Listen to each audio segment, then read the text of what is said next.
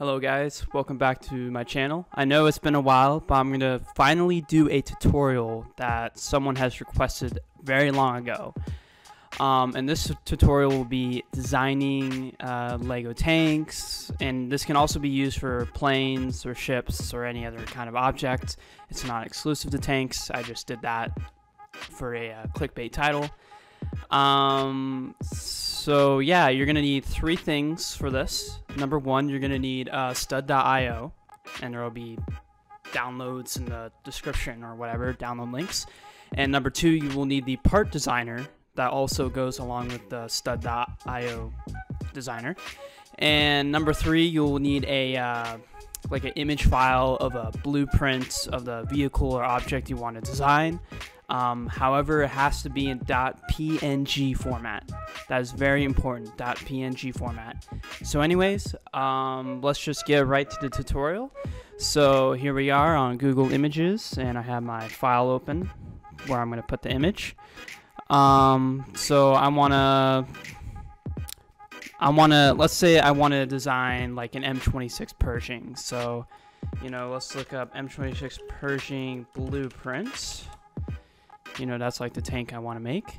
So, you know, we're on Google Images. Here's all the blueprints. They look pretty nice. You want to choose one that kind of clearly shows everything, I guess, for a lack of a better way to describe it. I want one that's relatively high quality. How about this one? So now you save the image as, and this is very important. This is a very important step. Usually images are like in different formats when you download them, like this one's in JPEG, as you can see. But in order to convert it to .png, which is the only image format the part designer will accept, you need to save as all files, and then you need to do .png at the end. And then you hit save. And actually, let's keep that. And now, as you can see here on the folder, it says type PNG file. So this is a PNG image, which is very good. You know that you've done it correctly. Now you want to go and open up stud.io. Open stud.io. Just, you know, create a new project. So here we go, a new project. Now before you start making your model, you got to get the blueprints, and this is the really cool way on how to insert blueprints into stud.io, which allows you to easily create the model like in real time. I don't know how to describe that, but yeah. So in order to get your blueprint into stud.io, you go to Tool, click Part Designer, hit yes. And just, you know, make sure you have this downloaded, the Part Designer, because it is a separate program to Studio. Yes, I would like to update. I'm just gonna let the Part Designer update here. Alright, so we're gonna create a new brick. We're gonna start from scratch here. Gonna make this full screen. So Part Designer is pretty similar to normal Studio. However, you're working with parts. So the best way to get the blueprint, or to make the blueprint, is to select brick, then select tile, create 1x1 tile. Next we go to select, click on select, and then this is where we have to go back to our Google tab. Alright, so now this is where we have to use our big brain. So you go back to your Google tab and you search up the vehicle or object that you want to create. You search the dimensions. So here I search the M26 Pershing dimensions. The width is 3.51 meters. So I go to this website. It's called Lego Unit Converter. You can just look it up. We're gonna build in 1/35 scale because that's how I like to build. And it said 3.51 meters for the width. So 3.51 meters, and then it pumps out a value, a conversion of into 1/35. So this is in normal length, it is 438.75 studs. That's in real life, but in 1/35 it is 12.5 studs. So that's very, very important. All right, so once you have your dimension, like your width converted into studs or length or albeit, now you want to go to the bottom right here. You want to type in the width or the length, and the width is 12.5 studs for the Pershing, so this is how wide it should be. And then you want to make it, you know, the length to be anything really, doesn't matter. Next, you go to decal, and it will take you to your folder where you downloaded your blueprint. And this is why we saved it in .png, because this only takes .png images. So now you want to double click on your blueprint.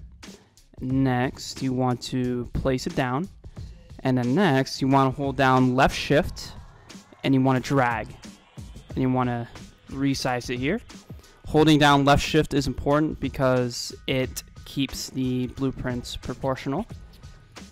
And now we want to line up here the width. Alright, so now you can see here I have the width of the tank roughly with the width of the piece here. The decal or the image is overlaid on top, and once you have that, you want to click on the image. Then you want to click the check mark, which will apply the image to the part. And then, as you can see, we have a blueprint, you could say, of the front of the Pershing. And you can also do this, you know, for the side and the top and the rear and stuff. Alright, so now once you have your blueprint applied to your parts, you want to click on the part.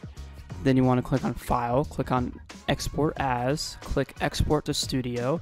Then you want to rename it like as M26 Pershing Front or something that can describe the blueprints.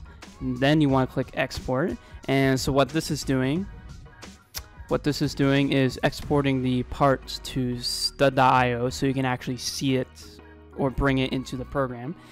And then you hit OK, and then we can go back to Studio, and then you want to click on the master on the top here, click on custom parts, and you'll see right here it's going to be loading. Okay, so once your blueprint loads in here, you can just drag it out as a normal part, and you can see, we'll just go back to master here. You can see we have a blueprint in stud.io. So what this basically is just a 1x1 tile that has been heavily modified with a decal pasted onto it.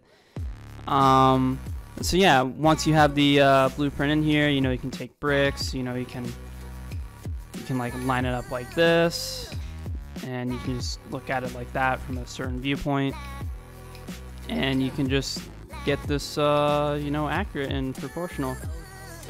Just gonna go here. So the Pershing's kind of like, if you're just looking at the front armor, it's kind of like 7 wide actually. Yeah, it's like 7 studs wide. And what this allows you to do is to have a very, very accurate design. So yeah. Alright, so now that the tutorial's done, I'm just going to go ahead and show you some projects I've used this on. So this is the BI, the Beresniak or Isniak, whatever, the Russian rocket interceptor. And as you can see here, I used blueprints to design this in 1/35 scale. And I think it came out really, really good. This is like the initial design. And then here's like, here's it with camouflage. And then here's it again. And yeah, so, you know, I designed this. Not sure if I'm going to build it in real life, but this is one of the projects I've used. And going to my Spitfire I made recently, and I have a review on that, by the way, on my channel, so please go check it out. I also use the blueprint method for this. So I literally had it like right on top, and I designed it very closely to the actual wing shape. And yeah, I just constantly have the blueprints right there.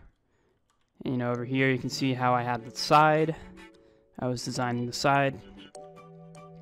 And then over here I was doing the wing, or I redesigned the wing. So yeah, this was a whole design process, but it was really fun, and the blueprint made it really easy and straightforward to do. And you know, I think if you do this, if you make your own blueprint, you can literally design like a god. Like, it just makes it so easy. In the past, I would actually print out the blueprint, but now I just do this because you don't have to print out, and you can just be much more accurate in my opinion. So yeah, anyways, that was this tutorial for how to design Lego tanks like a god.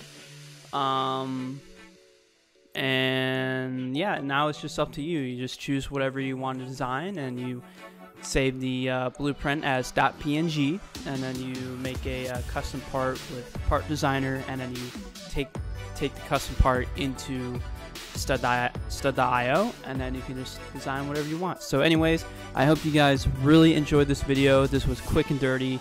I made this in like 20 minutes or something, or recorded this in like 20 minutes. So yeah, I hope you guys enjoyed this, and I will see you another day.